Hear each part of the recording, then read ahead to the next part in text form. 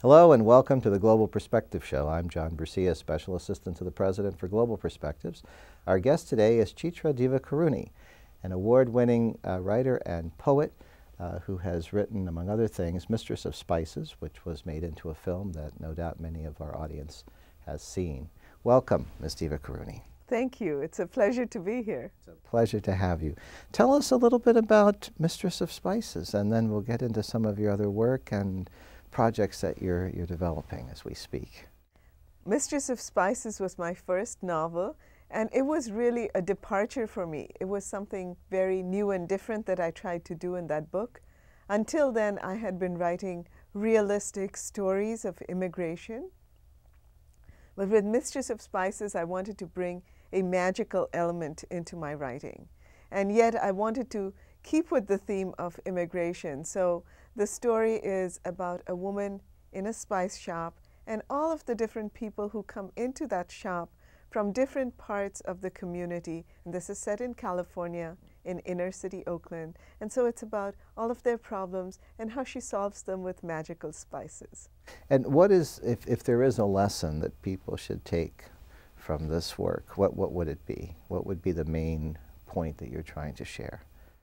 I think one of the common and important themes in that book and much of my work is that in America we have a unique opportunity to live in a global society, in a multicultural environment.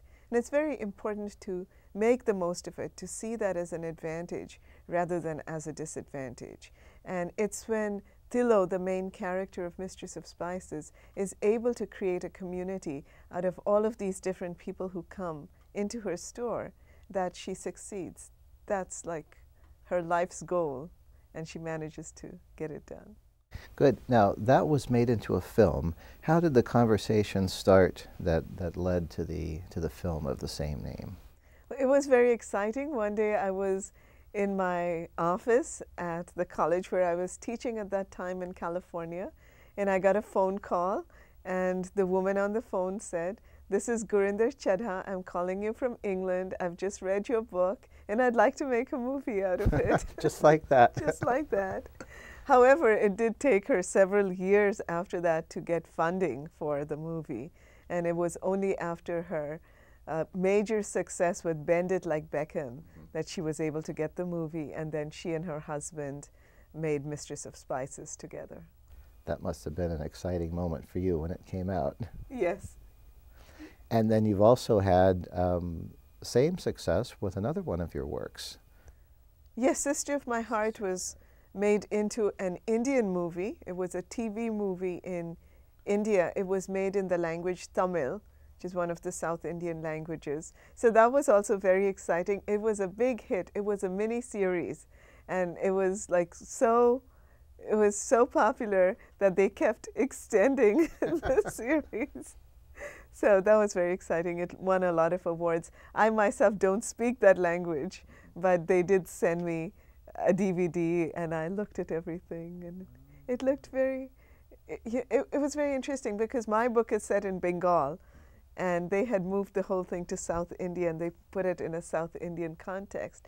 And I thought, isn't that wonderful how art grows from one form to something else in another form? And I was perfectly fine with it. So tell us about some of your current work. You have a relatively new book out. That's right. I have 2 books, actually. I'm in the happy position that one of my books has just come out in paperback, and that's The Palace of Illusions. Now that too is a very different project. I like to do that with each book, to take on a new kind of challenge. So Palace of Illusions is the retelling of one of our ancient epics, the Mahabharata. And I've retold it from the point of view of one of the main characters, a woman character. And that was intentional. I wanted to put a woman at the center of this story. And my other book is one of my children's books, because I write for adults and for children. And it's a great delight to write for children. And this is called Shadowland, and it's the 3rd and final book in a trilogy that I've been writing. They're all standalones, but in this one, this is also an environmentally oriented book because the main characters go into a world where the world has been devastated by various things that people have done to it. And so I hope that this book, in addition to being a fun read, will allow children to start thinking about the environment and how we are all responsible for what happens to it. Good, good. Now that's aimed at children of what ages? Children of 9 and up. 9 and up. Yes, ages 9 and up. But actually, I get a lot of comments from adults who really do like my children's books. And I personally, as a reader, have always enjoyed well-written children's books. Now, is that something that might be developed into a film? Well, the first one of the series, titled The Conch Bearer, has been optioned. Oh, good. So I'm kind of excited about that. This is exciting across the board. Yes. Yes, I think it would be wonderful if it were made into a movie. And now, you know, the director is looking for funding. So maybe if there are people listening to us right now and they get excited, Who knows? We have a potentially very large audience. Tell us a little bit about what you're working on that we haven't seen yet. Is there something you can tell us about your next major work without revealing too much? Yes, certainly. No, I'm happy to. For this one, I go back to, or I come forward, I should say, to contemporary culture and contemporary society. And this novel is titled One Amazing Thing. And I'm getting towards the end of it. It should come out next year. And it's about a group of people who are trapped in an Indian passport office by an earthquake. So this passport office is in Northern California. And it's about what happens to all of them when they get trapped there. They can't get out. They start learning about each other. They learn why everyone is wanting to go to India. And I guess it's a novel about what we do when disaster strikes. We can respond in a positive way or in a negative way. And I think that's an important thing for all of us to consider in our lives. If something really, difficult happens to us, how are we going to deal with it? Because I think that's what makes a human being special. Now, tell us a little bit about how you approach writing. There are some writers who can write on very tight schedules and produce a book every 365 days, just like clockwork, and others who are much more laid back and let things evolve. But are you one of those, or in your own different place? I think I'm a little bit of each. I do like to create a schedule for myself and keep with it. Writing is very important to me, so I give it priority. So I'll carve out sections of my day. I can't do it every day because I teach also at the University of Houston, and that's very important to me. But on the days that I'm home and working from home, a major chunk of each day is for writing. And I think that's really been very helpful for me because it's created a discipline for me. And that works well for me. It's not for every writer, but it works well for me. I do recommend to my students that they create a routine because I think in a way writing is like many other arts. If you do it regularly, not only do you get better at it, but it's like your whole being at that time wants to write because it's been conditioned that this is writing time. And that's very helpful. I think, for me at least, it sidesteps often, not always, but that whole idea of writer's block. Well, that was actually going to be my next question. Everyone seems to assume that successful writers never have the writer's block problem, but that's not true. That's absolutely not. When does it happen to you often, and how do you deal with it? It happens often enough, too often. Of course, one never wants it to happen, right? But it does happen, and I've come to terms with it. And as long as it doesn't continue for beyond a certain amount of time, I'm okay with it. I've understood some things about why writer's block strikes me, at least. And having spoken to many other writers and to my students, I think this may be true for many people, which is I get writer's block when I don't understand my project, as in I don't understand what should be happening in the novel, or I don't understand a particular character and her motivations. So I have to figure those things out in my head. Often I have to figure them out just by free writing or jotting down notes or writing in my journal. And once I figure it out, then the writer's block is gone. Then I know what to do next. So that's one kind of writer's block. The other kind is when I'm taking on a task and I know it's very challenging. I'm trying to write a particular scene, perhaps. It's a very difficult scene to write because it's very complex. And then I think I'm just scared, and then I get writer's block. And the only way to do it is to say to myself, just go ahead and write, and if you mess up, no one has to know. You can just, that's right. you can just click and it's deleted. Well, I think that'll be helpful for our viewers, especially those who are taking writing classes and often run into the writer's block problem. As you know, we have a relatively new India program here at the University of Central Florida, and that's one of the reasons we're especially happy you're here. The program focuses on everything from politics and technology to communication and culture. And I'm interested in how you maintain your connections with Indian culture. You've lived in the United States for a long time, but you undoubtedly go back on a regular basis. Could you tell us a little bit about how that enriches your perspective about India and how it relates to your writing? Certainly, but first I wanted to say I'm so pleased that you have this India program and this cultural and technological exchanges on many levels.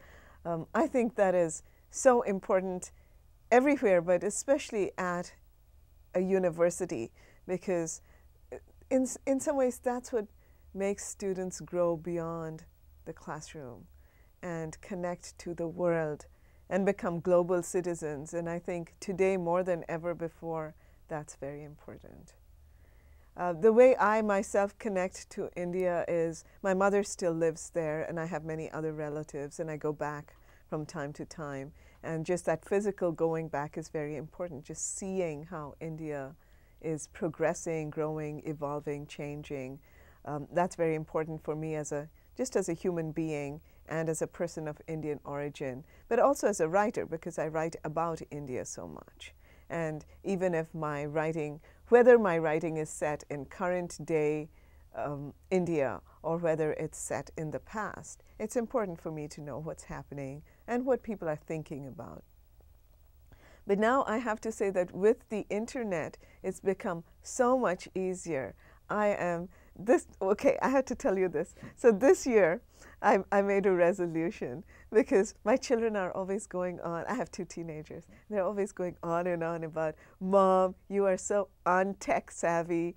Mom, what are you going to do when we go off to college? Will you even be able to turn on the TV? So I was like, this year I'm going to learn as much as I can about the internet. So I've really been using the internet, and it is just wonderful. The potential of knowing about the world through the internet is just wonderful. And one of the ways I think I'm able to learn a lot about India is by reading blogs on the internet. They're wonderful Indian blogs, very interesting. And they tell you things that like the papers will never tell you. So I get the feel that I'm learning about like the subculture of India a lot more than I could ever have before. And literature. I love reading books by Indian writers. Writers living there, writers living here and writing about there, writers writing about the back and forth. All of those things are fascinating. So when was your last trip? Last year. Last year. Yes. And was that just a family visit, or did you have other goals associated with it? Well, usually when I go to India, my publisher or publishers in India that are publishing my books there, or people who are doing literary festivals, people are all very interested to do something with me. It's been very nice. So I usually try to combine business and pleasure. So I'll do this. This last time I went, it was for a literature and film festival that was taking place in Delhi called the Oceans Festival. and they had invited me. It was very exciting and wonderful to be with many Indian writers and filmmakers that had come from other countries. And so I did that for about a week, and then I went and spent some quiet time with my mother in Kolkata. Now, do you ever have the experience of being in India or someplace else, and in an instant you'll get an idea to write something that eventually turns into a short story or a book or something else? Does that happen very often? Not very often, but it has happened. And one of the things, and that's very exciting when you get that kind of aha moment and you think, maybe, maybe I could write about this. Maybe this will become a book. And then I have a writer's journal and I write things down. Yes. And do you refer back to that from time to time to see if ideas have developed beyond the seed? Yes, absolutely. I keep looking back at my writer's journal. And I'll give you just one example, which is on a previous trip about 10 years back.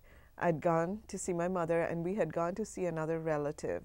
And when we were in the house of this other relative who lived in an old part of Kolkata, there was a lot of noise outside. And I said, well, what's happening?